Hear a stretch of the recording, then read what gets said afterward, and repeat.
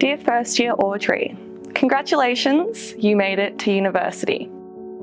You're excited about the promise of adventure, of meeting your people, of paving a successful career, but you're nervous. Even though you worked so hard to get to where you are now, about to study law, and having moved interstate from Melbourne to Canberra, you still feel like you being here is some kind of fluke.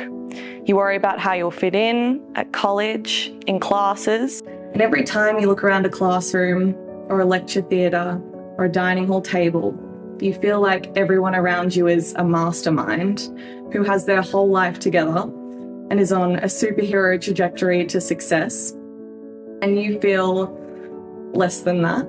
You're nervous to talk about your experiences, your thoughts and ideas, because you feel like they're not as valid or eloquent or intelligent as those of others. I'm here to tell you that, first and foremost, it's all going to be okay. So you can take a breath. You should recognise that you worked really hard to get to where you are now. It doesn't make you arrogant or conceited to acknowledge that you're a hard worker, you're ambitious, and that you deserve to be here, studying law at ANU just as much as the people around you.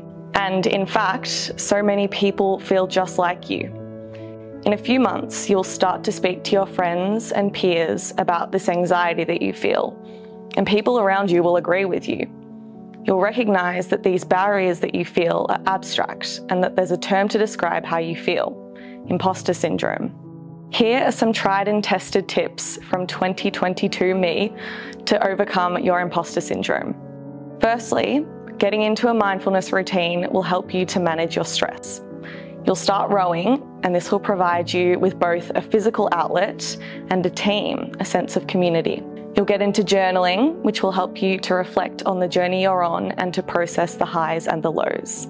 Secondly, you will embrace the feeling of connectedness that comes from being around people who are on a similar journey to you, despite their different pasts and perspectives. You'll find comfort through sharing stories, seeking advice, and hearing from your peers, family, co-workers, and teachers. You should know that it's okay to seek help and that speaking up can open enriching conversations with those around you. Most of all, I want you to believe in yourself. You'll hear some great advice in a few months. You have to be in the race to win it.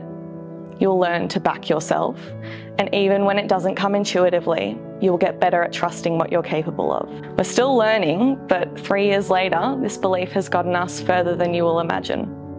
I don't want to spoil it, but I can't wait for you to see where we are now. I would wish you luck, but I know you don't need it. You can do this. You're going to love the feeling of having the world at your fingertips and to be backed by an incredible community around you.